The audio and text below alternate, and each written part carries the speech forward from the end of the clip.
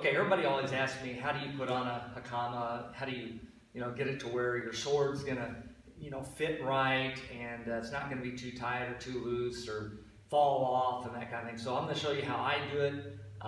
If you have a different style, just, do whatever works for you. But okay, so what I do is I take just the obi. Now this is different if you have a, karate belt or something like that. But obi, I like the obi because you can tie this loose and your Hakama tight, and then that gives me the best control over my sword when I'm training. So what I do is I get the gi kind of tight, hold my left hand here to keep it tight, and then I start the band, and then I just wrap it around, and this will just take a bunch doing it to get to where it's natural for you. So I get to where it's all the way around, and then I kind of know how tight I need to get it. So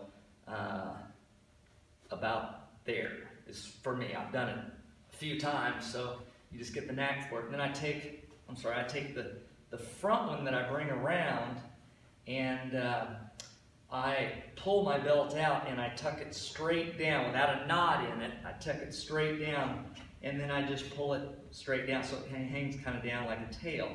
Then I take this little piece over here, bring it over, put it in front, and then I wrap it around twice.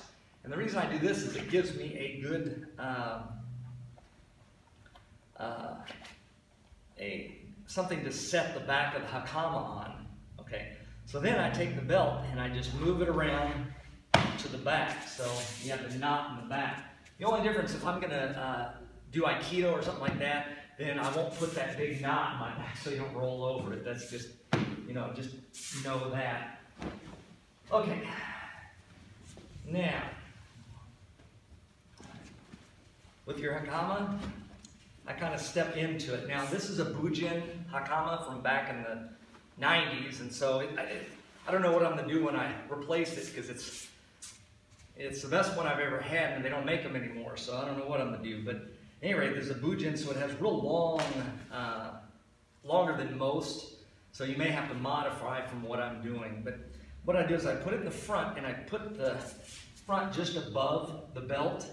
So I want the front part on top of my obi, and then I want to go around real tight to the back, and then I reverse it, and then from there, when I get it tight, I go down because I want to wrap it low or below my obi, and wrap it down, and then I bring it in the front, and then I cross it, okay? And it's hard to explain while you're doing. So I cross it, keeping it tight, and then this is actually not how I do it. So let me do it again, not think about it. So here I bring it around.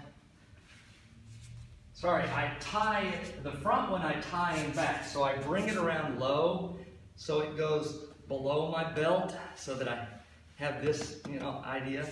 And then I bring it around to the back and I tie it in a knot below my belt. Okay? And you just have to do this, done it enough times where so you just tie that into a knot, and then I take these, put them down inside, and then I bring my koshi up and set that, so I get the straps undone, and then I set this above that knot, so it can't fall below that knot. And then I bring the straps down below, bring them around underneath, so it goes down and underneath, so that now when I tie this needs to be tied very tight. So when I get this tied, I pull it tight and kind of suck in my gut a little bit, and then I hold it, and then I put my finger on the knot so it doesn't move, and then I pull the knot so it doesn't go loose when I'm tying it. And then I do this. This is from when I used to do Aikido, but I bring the knot up and I just cross it across the knot in front, and then I take this and bring it up over the top, down through the bottom, and then I do it one more time, and then it looks a little, should be a square, not quite a square now, but, and then you're all ready. And then I just bring this one up, it's already up, take this one, bring it down, so I've already got it there. So now what I can do is, before I train, I just grab this, pull this out a little, and now I'm ready to bow in, because I don't, you know, I've got my obi on the outside and my hakama keeping everything tight on the inside. So that's, you know, I'm ready to put my sword inside there. So that'll keep that nice and easy to train with. So I hope this helps out to put on your hakama.